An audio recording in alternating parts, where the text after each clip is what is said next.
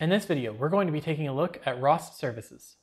Services are another option for connecting nodes in the ROS graph. While topics only allowed for one-way communication between nodes, ROS Services implement a two-way communication structured as a call and response. This is sometimes referred to as a remote process call, or RPC.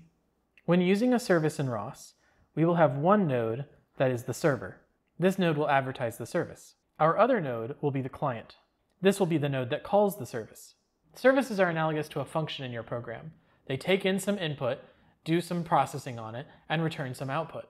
Here, the server is the node that's actually doing the processing, and the client is the one that's providing the input and receiving the output.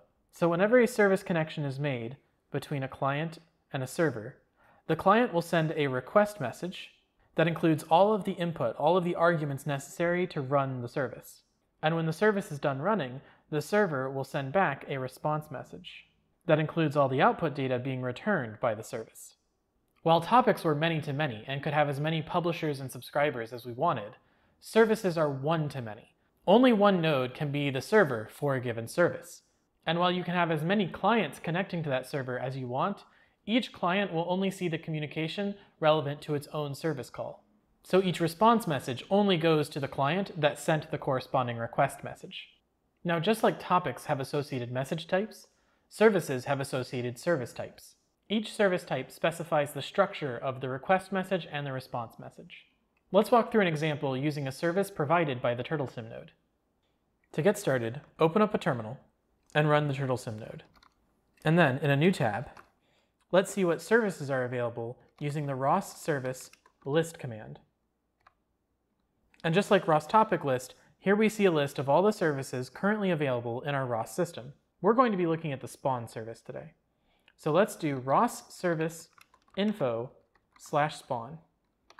Here we can see which node is advertising that service. In this case, it's our TurtleSim simulator. We can see the type associated with that service, TurtleSim/spawn, and it goes ahead and tells us the argument names for that type. If we want to see the full structure for this service type, we can use the command ROS serve show, and then the name of the service type, in this case, TurtleSim/spawn. And here we see the contents of the service file that defines this service.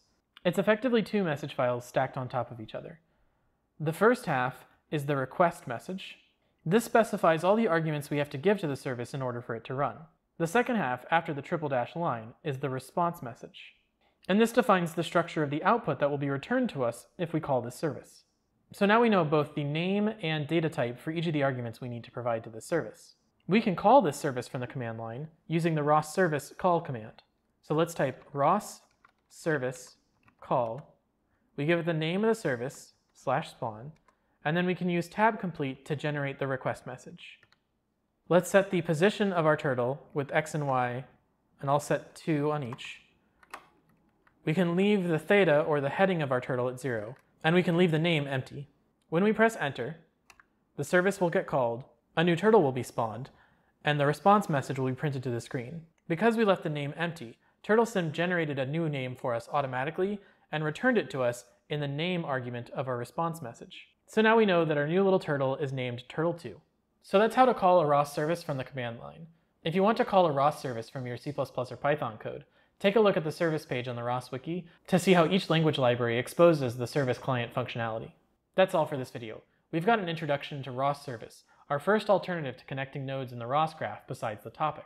ROS services are great for exposing specific functions, like the spawn functionality we saw with TurtleSim. They're also useful for interacting with sensors or other data sources that work on a polling model instead of providing a continuous data stream.